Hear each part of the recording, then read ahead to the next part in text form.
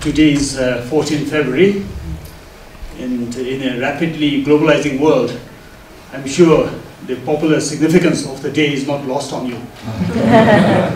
So thank you for coming here and sparing some of your precious hours with us today, although we may not be able to offer you the good romantic partner you may be seeking.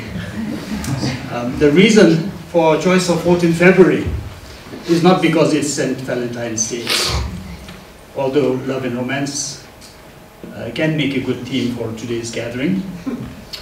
We also don't certainly intend to distract you from your romantic dates, which you may have, and we'll try to finish on time to give you enough time for that later. We were inspired to have our launch and get together today for a very local reason. If you switch on the Druk Zakar apps, you will discover that today is one of the most auspicious days in the whole calendar year of Bhutan. We are observing the Earth Peak year, as you know, and today is Water Peak Day, and the elemental combination is of two Earths.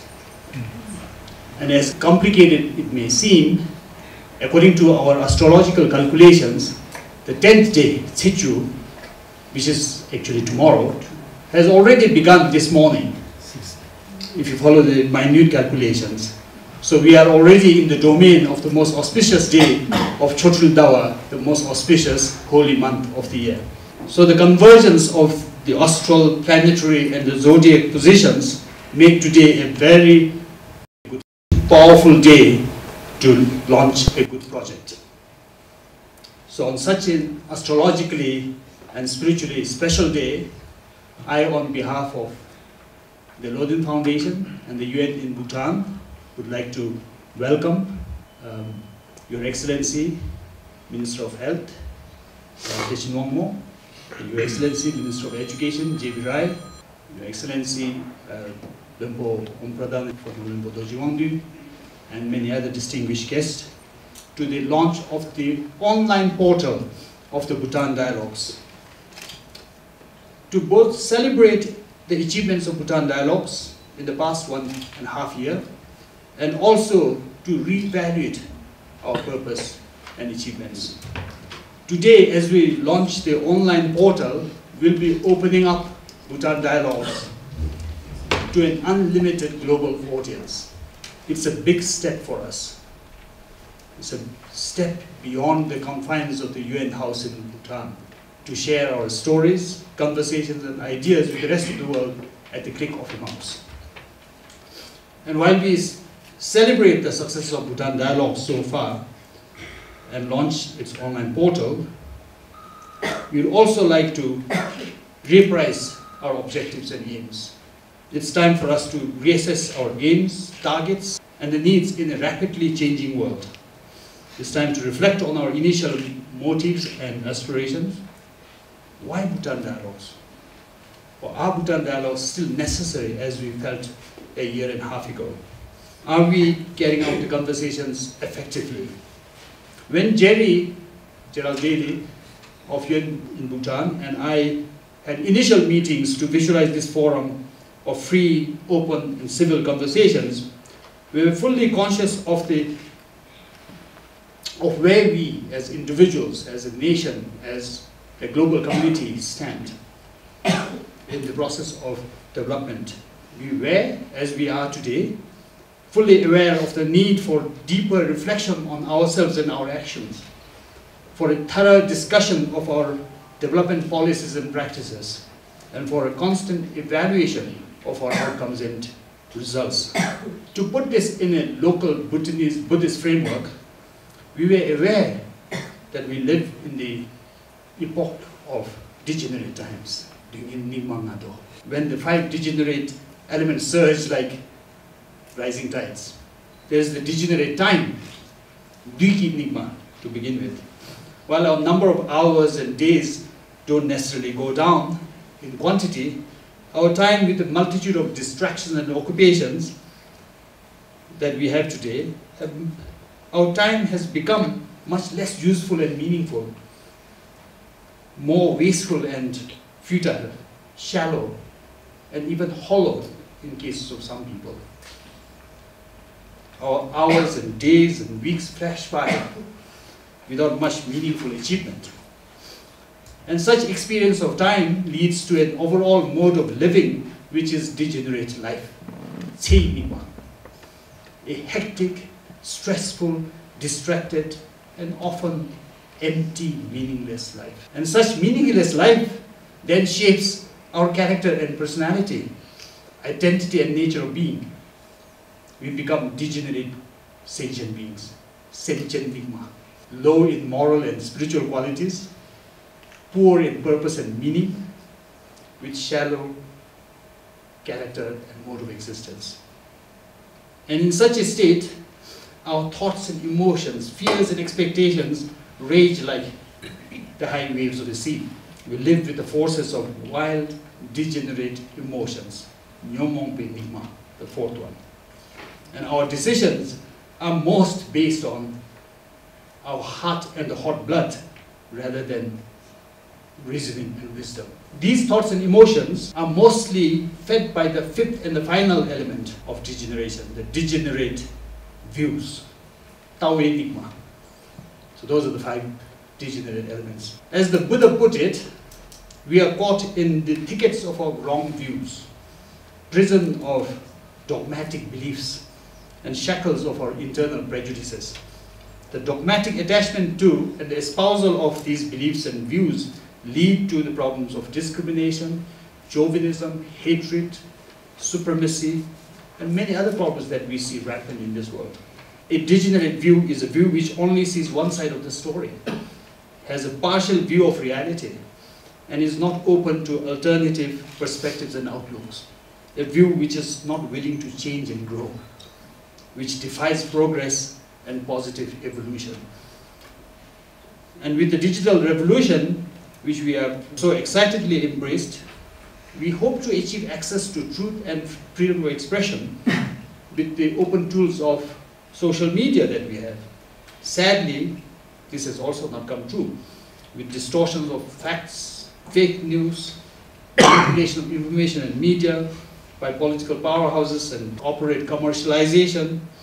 We are only confronted with even greater challenge of scanning the enormous deluge of information, the challenge of doing a fair and honest analysis, and making the right and informed choices.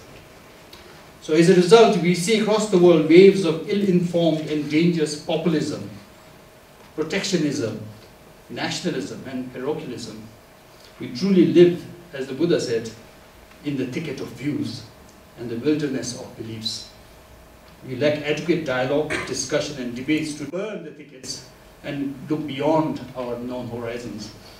So the degenerate views, when coupled with the powerful technological and digital tools we have today, also cause far greater damage and destruction than they could have in the past.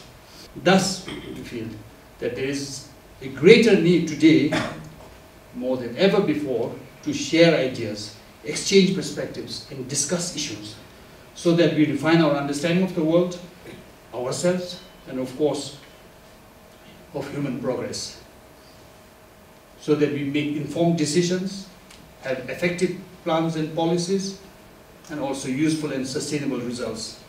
Bhutan Dialogues was conceived and launched about 1.5 years ago with these objectives, with the objectives of creating such a forum for civil conversations, for mindful listening, for right speech, in-depth discussions, and cordial debates. We believe in the Bhutanese adage, Porap Chigi Ripawa, Podingsungi Duduga, that the deliberation of 3 average brains is better than the idea of 1 best brain.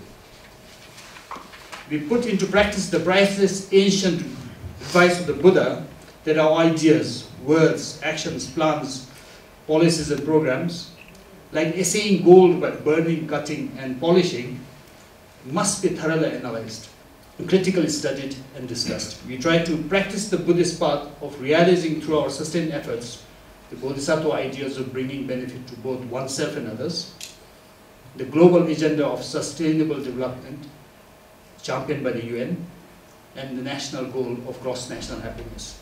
We, in particular, take inspiration from someone called Krista Tippett and her program On Being, a public radio show and podcast in the US, to conduct better conversations with humility, patience, and hospitality.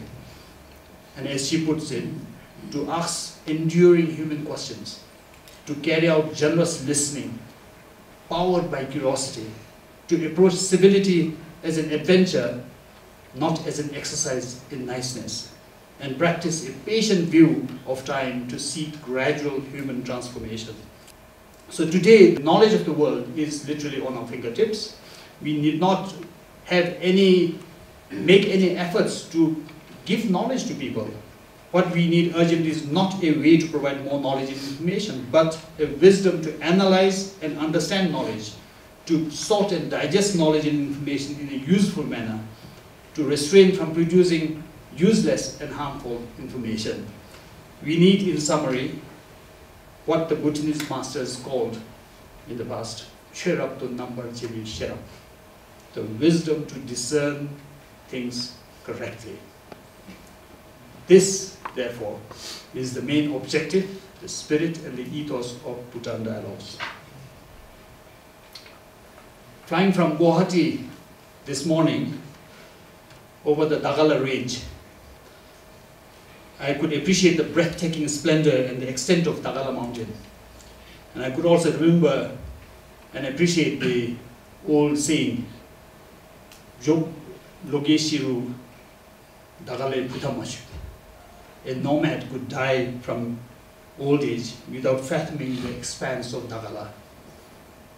Stuck in our own values and views, shut off from other perspectives and perceptions, we cannot appreciate the colossal and the complex counters of the Dagala that is humanity. We cannot appreciate the Dagala of the human mind and our efforts of development and human progress. So it's very pertinent that we look at issues holistically, from all angles and perspectives, particularly from the opposite side, as the Karma Palama once instructed. If one wants to see that mountain, see it from this mountain. This is a forum to which we bring people who have seen humanity's mountain from the other side, who have walked the talks, who have left a mark. By bringing them, we hope to we have to share a vantage point to see our issues from different and contrasting perspectives. So by creating this space and inviting thought leaders and change makers, development experts, and people who hold insight into our pressing issues, who have endeavored to find solutions, who have made difference to shape their own worlds. And by sharing their stories, their ideas and habits, we hope to inspire and inform also the youth, the young people of Bhutan, who constitute the major bulk of our population. We hope to stimulate in them curiosity and courage, equip them with new tips and techniques, and also expose to them to new role models and mentors. Thus, it is with this dual goals of refining our understanding of human development and progress, and inspiring and empowering the young people that we started Bhutan Dialogues 1.5 years ago. We continue it today, and on this very auspicious moment, we launched the online portal. I wish to thank you for joining us in this venture and for your support to make Bhutan Dialogues a successful venture. Thank you very much.